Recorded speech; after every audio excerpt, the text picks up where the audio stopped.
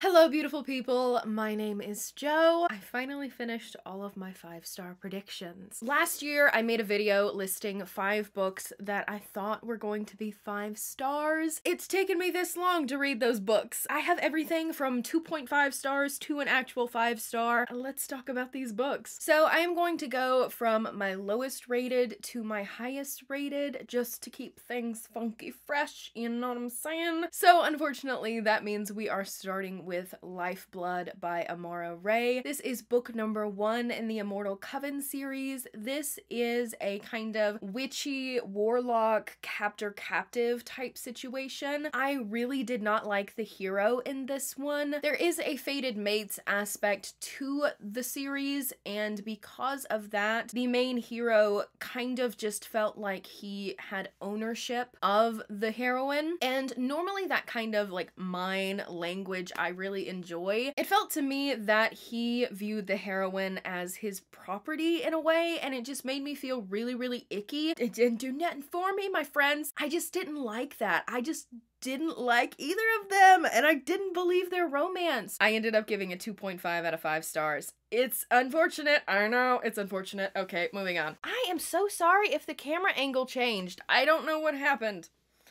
I don't know what happened. Next, we have The Black Lily by Juliet Cross. Reading this, you can definitely tell that Juliet has grown as an author between this book and the Stay a Spell series. In this series, we're set in a world that is pretty much controlled by a vampire monarchy. As time has gone on, more and more human bodies have been showing up with their throats ripped out. So our heroine, Arabelle, starts to organize this underground resistance called the Black Lily, and their first kind of big thing that they're going to do is assassinate the crown prince Marius. Obviously, this is an enemies to lovers romance. I felt like I didn't connect with the characters as much as I would have wanted. I enjoyed everything, but it was not a 5 out of 5 star read. It was a 3.5 out of 5 star read. Next, we have Astrid Parker Doesn't Fail by Ashley Herring Blake. This is book number 2 in the Brightfall series. In this story, we are following Astrid, whose design company is kind of going under. When she gets the opportunity to help redesign the Everwood Inn for some sort of like HGTV type TV show, she jumps at the chance. What she's not expecting is Jordan Everwood, who is the granddaughter of the woman who owns the inn. Jordan and Astrid have very different views on how they want the Everwood Inn to look, so this sparks a sort of rivalry between them.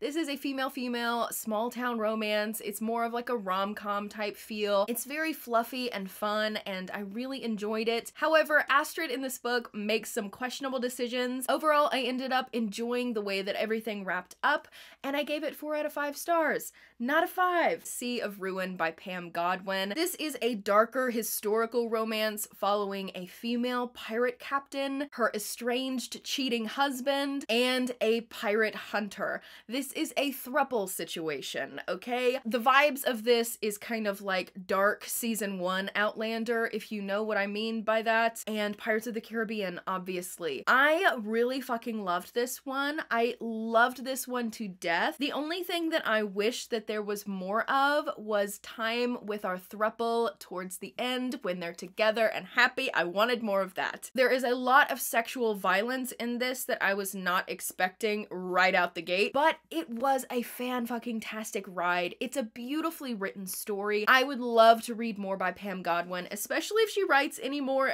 pirate books, because yo ho ho, I am on that ship. I did love this one. It wasn't a 5, it was a 4.5. It was so fucking close. Resting Witch Face by Juliet Cross. This is book 5 in the Stay a Spell series. The Stay a Spell series is one of my absolute favorites. If you don't know what the Stay a Spell series is about, we are following the Savoy sisters, who are witches in New Orleans. This is book number 5. It is Ruben and Jules' story. From the beginning of this series, it has been hinted that Ruben and Jules had something go on with them, and in this book we finally find out what happened with Ruben and Jules. It is a second chance romance. I actually finished this one today, and I was literally in tears at work finishing this book. The climax of this book was insane, and I could not put it down. I was internally screaming the entire time, but I absolutely loved the ending. It was so heartwarming and beautiful, and it's 5 out of 5 stars. So there's the update for my 5-star predictions. I have realized that I fucking suck at predicting what I'm gonna rate 5 stars. I got 1 out of 5 correct. Stay tuned for my next failed 5-star predictions list, I guess. I hope you guys enjoyed this video. Please make sure to like and subscribe if you have not already. I hope you have a fantastic day, and I will see you next time.